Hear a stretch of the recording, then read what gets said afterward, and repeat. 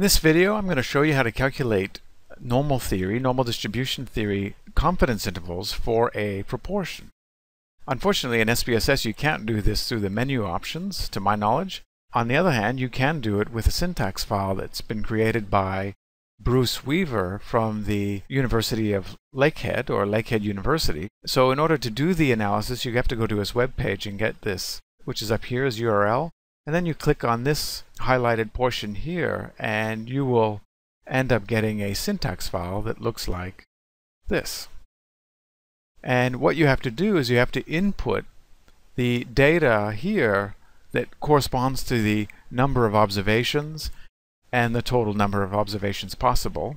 So this is the number of observations, total observations possible, and the level of confidence, which is 95% here. You can put 90%, which in this example from Bruce Weaver's syntax file, he's got 90. You can also specify 99% here. For this example, I just want to show you what I did to get the 95% confidence intervals associated with the 7 out of 10 that my ex-girlfriend got in terms of taste testings. So you can delete all the other examples from the Bruce Weaver syntax and then replace 81 with 7 and 263 with 10 and leave 0.95 as your level of confidence that you want.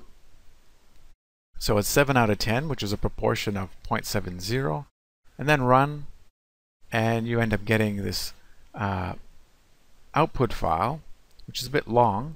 Now, it's been shown that Wilson's confidence intervals tend to be the most accurate, so I'd recommend that you kind of ignore a lot of this information. So this is the number of successes or observations, number of trials, so 7 out of 10, and the proportion is 0.70, and the confidence level was specified at 0.95, which is 95%. And I would encourage you to scroll all the way down to the Wilson lower and upper. And here's 0.3968, which is equivalent to what was reported in the textbook, rounded to whatever decimal places it was in the textbook.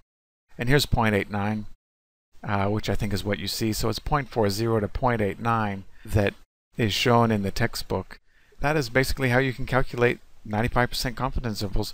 Easy enough with the syntax file.